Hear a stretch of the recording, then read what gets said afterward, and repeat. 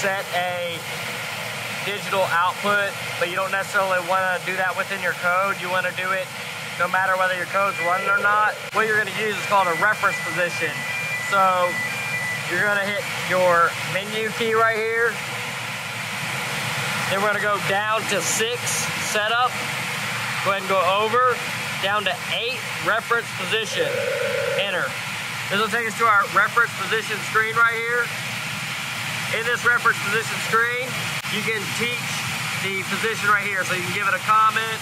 Also, you'll actually show up on this screen right here. Then you'll need to click the detail button right here, which will take you inside of there into the particular position. You can record that position and it'll record your current position to these joint angles or joint degrees. And now you've officially taught a reference position. So make sure you enable this.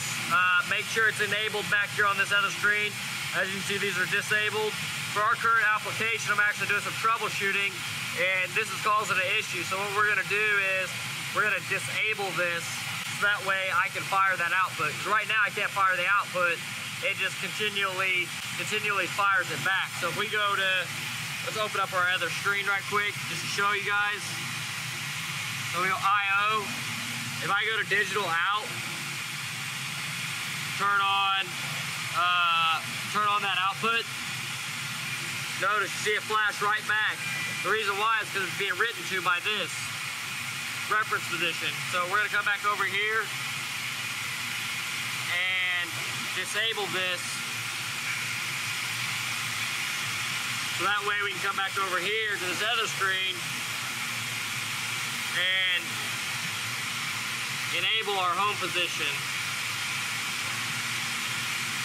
Boom, code is running.